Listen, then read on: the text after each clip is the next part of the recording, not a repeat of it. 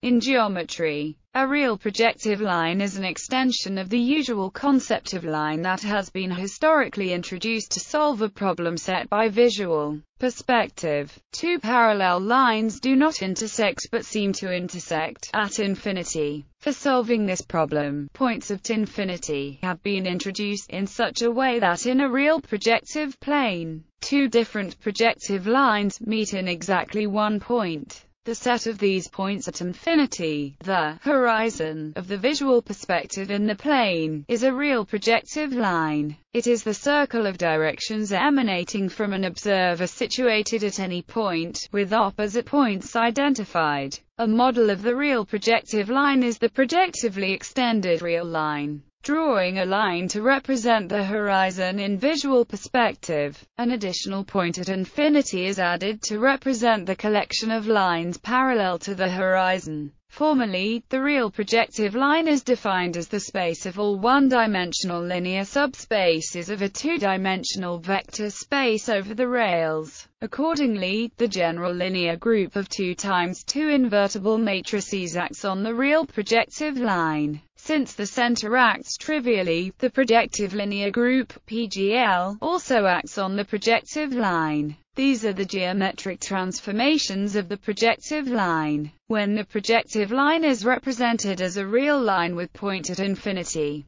the elements of the projective linear group act as fractional linear transformations. These transformations of the real projective line are called homographies. Topologically, the real projective line is homeomorphic to the circle. The real projective line is the boundary of the hyperbolic plane. Every isometry of the hyperbolic plane induces a unique geometric transformation of the boundary, and vice versa. Furthermore, every harmonic function on the hyperbolic plane is given as a Poisson integral of a distribution on the projective line, in a manner that is compatible with the action of the isometry group. The topological circle has many compatible projective structures on it. The space of such structures is the universal Teichmuller space. The complex analog of the real projective line is the complex projective line, that is, the Riemann sphere. Definition. The points of the real projective line are usually defined as equivalence classes of an equivalence relation. The starting point is a real vector space of dimension 2.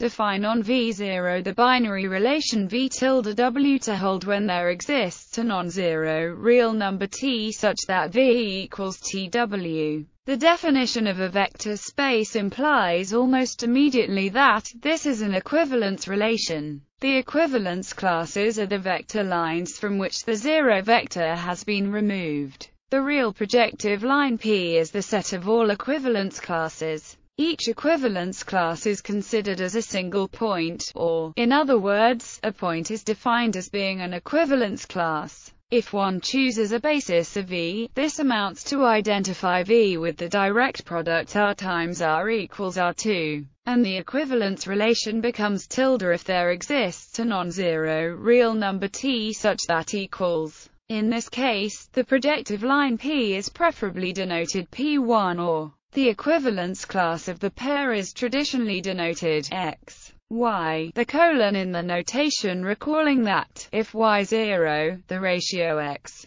Y is the same for all elements of the equivalence class. If a point P is the equivalence class X, Y, one says that is a pair of projective coordinates of P, as P is defined through an equivalence relation. The canonical projection from V to P defines a topology and a differential structure on the projective line. However, the fact that equivalence classes are not finite induces some difficulties for defining the differential structure. These are solved by considering V as a Euclidean vector space. The circle of the unit vectors is, in the case of R2, the set of the vectors whose coordinates satisfy x2 plus y2 equals 1. This circle intersects each equivalence classes in exactly two opposite points. Therefore, the projective line may be considered at the quotient space of the circle by the equivalence relation such that V tilde W if and only if either V equals W or V equals minus W. Charts.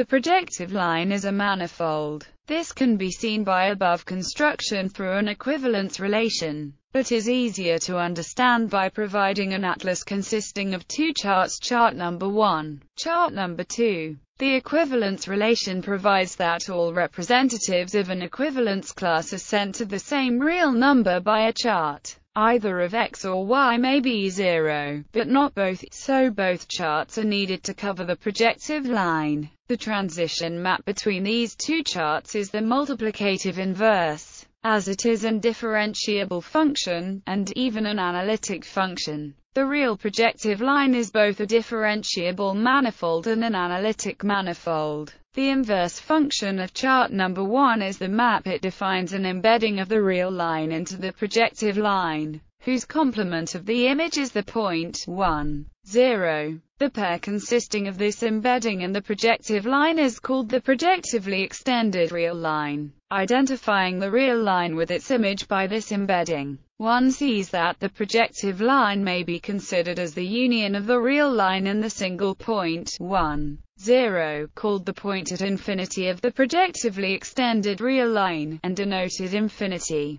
This embedding allows us to identify the point x, y, either with the real number x, y if y 0, or with infinity in the other case. The same construction may be done with the other chart. In this case, the point at infinity is 0, 1. This shows that the notion of point at infinity is not intrinsic to the real projective line, but is relative to the choice of an embedding of the real line into the projective line. Structure. The real projective line is a complete projective range that is found in the real projective plane and in the complex projective line. Its structure is thus inherited from these superstructures. Primary among these structures is the relation of projective harmonic conjugates among the points of the projective range. The real projective line has a cyclic order, which is an important mathematical structure in showing that the real line is totally ordered and complete. The cyclic order is addressed by a separation relation which has the properties necessary for appropriate deductions.